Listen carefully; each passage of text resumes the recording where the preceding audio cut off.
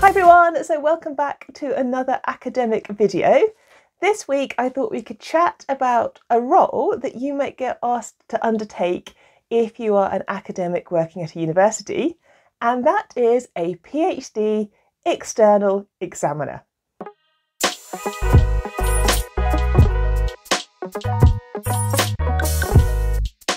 I think on the internet there's quite a lot of videos out there for PhD candidates about to sit their Viva or their end exam, but there's less videos for external examiners or people who are being asked to actually examine that PhD candidate's thesis and body of work. And I remember the first time I was asked to be a PhD external examiner, and it's a big point in your career. I mean, it's the point where you are effectively being recognised as an expert in your subject field to the point where you can examine a student's dissertation for a PhD. So yeah, it's a big moment.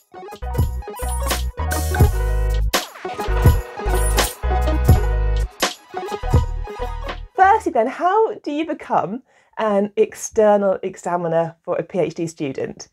Well, here in the UK, we have this system where the awarding university has to have an external member on the examination committee who is not from that university. So you have to have somebody from outside your university in order to make up your panel of people who are going to assess your PhD student.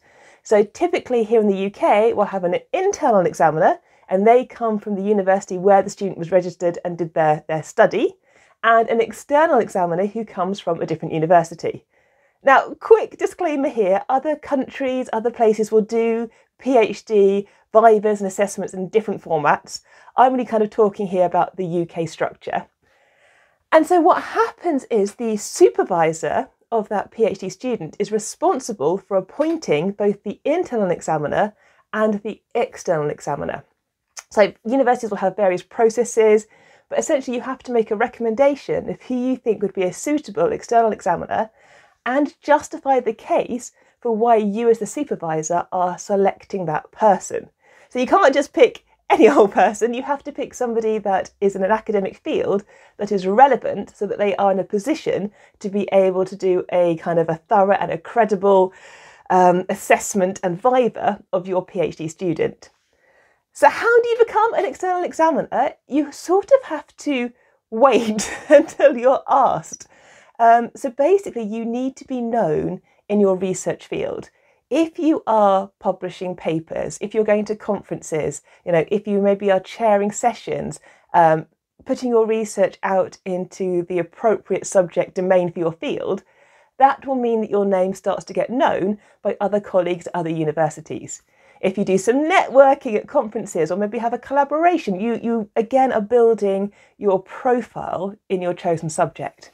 And it's that profile that will then mean at some point somebody will say, oh, I need to have an examiner for my PhD student, and I've seen the work of so-and-so, and I'm going to ask them to be my external examiner.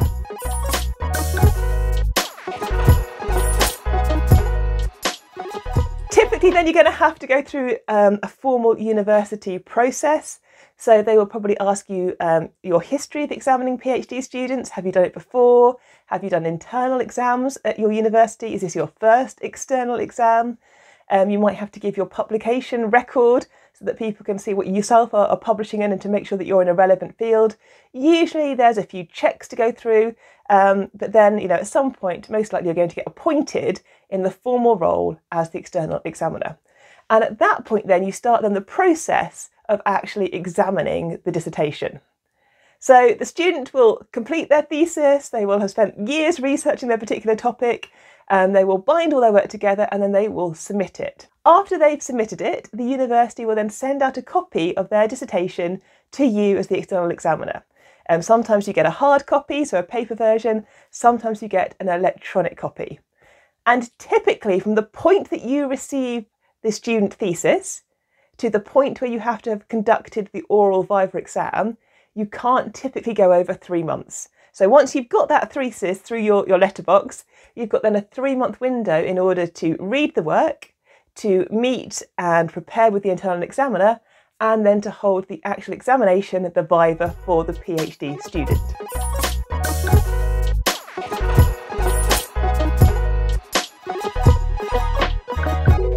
So let's say this thesis then has landed on your office desk. What do you do next? So everybody will have a different approach for how they look at their PhD students' dissertations. I tend to be quite traditional, I guess. I will work with a paper copy. I find it so much easier scribbling notes on a paper version rather than an electronic version. I will read the abstract to get an overall feel for the work.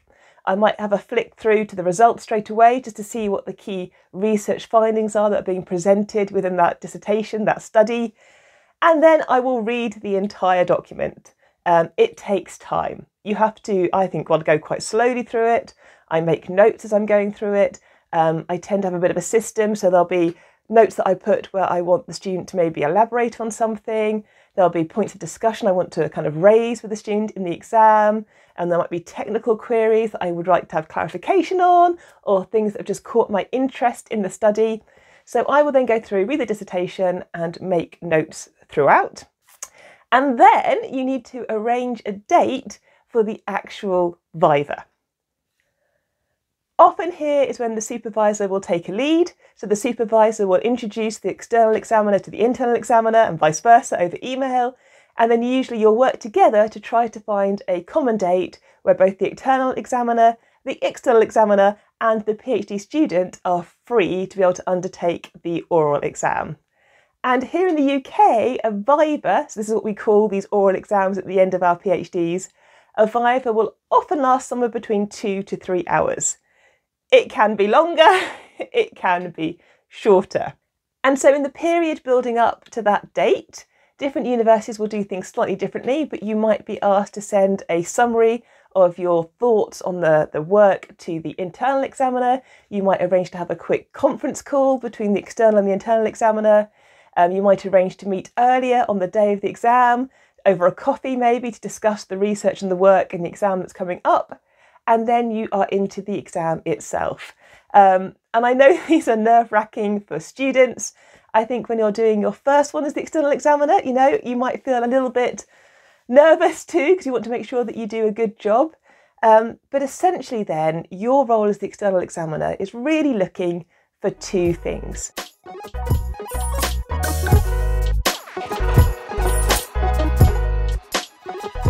Firstly, is the work novel and of publishable research quality?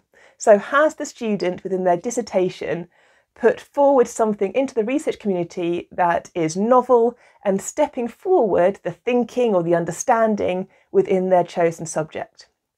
And then your second thing you're kind of looking at is, did the student sitting in front of you actually do the work? Are they able to speak fluently about their studies? Can they maybe, when you challenge them on particular points, do they have open responses? Are they engaging with their study? Can they put forward their particular points of view based on research and evidence? That's kind of how you get the understanding that that particular individual did that particular study. So this sounds like quite a lot of work. And you might be thinking, well, what is the benefit for me as a lecturer or as a professor in undertaking PhD examinations and being the external examiner?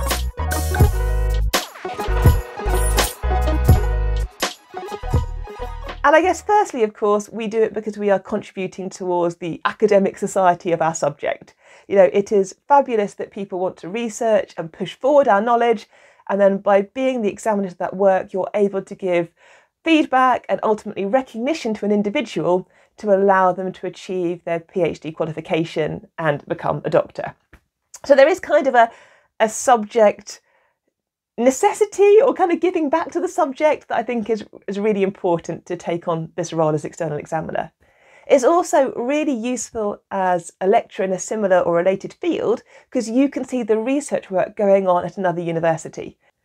Also, of course, if you are a lecturer, you might well have PhD students yourself, and at some point you might need to find examiners for your PhD students. And so if you're the person who always says no and never does any external examinations for other people, then you might find it challenging to get another academic to be the external examiner for your PhD student. And of course, the last thing I guess to mention is money. As an external examiner, it is recognised that it is a considerable amount of work and time added to your workload. And so many universities will recognise the external examiner as a paid role. And so you will actually be financially paid for your time in order to undertake that thorough assessment of the student's work. Let me know, have you been an external PhD examiner? Have you been an internal PhD examiner? Are you nervous about being asked to be a PhD examiner for the first time? Let me know in the comments. As always, like, subscribe, take care, look after yourselves, have an awesome week. We are mid-semester, so I've got class prep to do, marking to do. There is a lot of stuff happening simultaneously, but have a fun week, stay safe, and I'll see you next Monday. Bye.